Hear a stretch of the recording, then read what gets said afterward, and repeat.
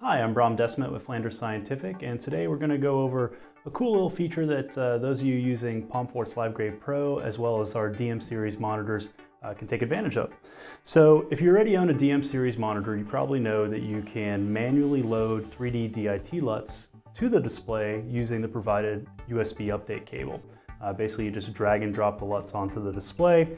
And then from the color management menu, you're just going to go to Update LUT, hit Update LUT, and it will save all those lookup tables directly to the monitor's memory.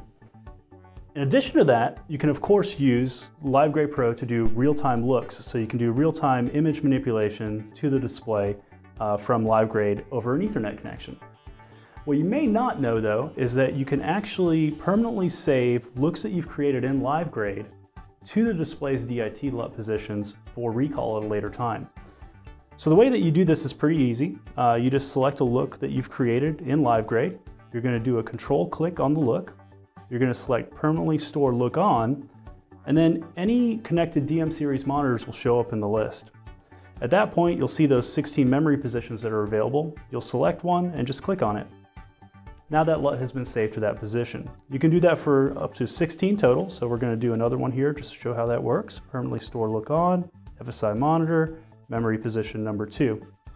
Once you've done that, you can actually just turn the DIT LUT feature on the display, and you can go use the up and down arrow keys to toggle between those saved looks.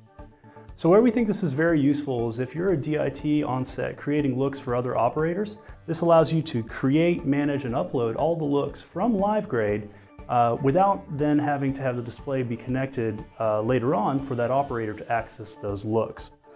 I hope this video has been informative. Thank you for watching.